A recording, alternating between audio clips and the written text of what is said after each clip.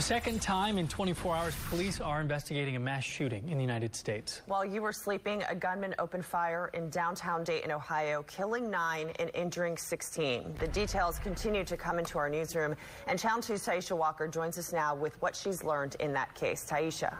Sophia, good morning. Police in Dayton, Ohio say they are doing everything that they can this morning to try to investigate and find the motive behind this shooting.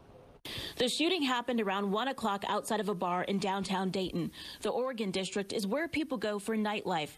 It's also an area that's heavily patrolled by police, which is how the assistant chief says officers were able to respond to the then report of an active shooter so swiftly. Fortunately, we had multiple officers in the immediate vicinity when this incident started.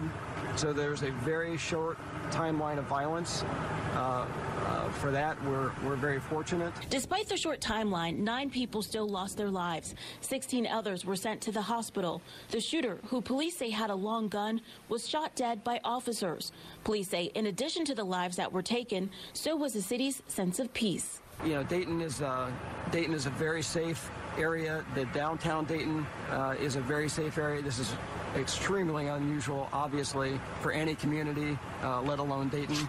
In our Oregon district, this is unheard of and very sad. It's a very tragic evening. This morning, police in Dayton are continuing to speak with witnesses. They'll also work to try to figure out a motive and more about the gunman. In the newsroom, Taisha Walker, KPRC Channel 2 News.